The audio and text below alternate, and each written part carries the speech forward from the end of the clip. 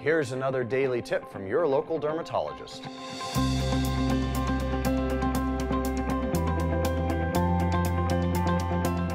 So we all know that you're supposed to get a full body skin exam by a dermatologist every year.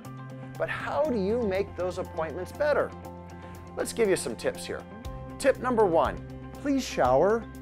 Tip number 2, please do not come in with makeup on. We can't see underneath makeup and we can't see underneath nail polish.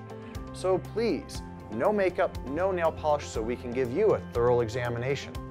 Tip number 3, if you want a certain gender in the exam room with you so that we can examine the parts that you're concerned with, please plan ahead and ask for that certain gender of provider. Tip number 4, please come in with a diagram on the American Academy of Dermatology's mole map of where you think suspicious things are and hand it to your dermatologist. We want your help.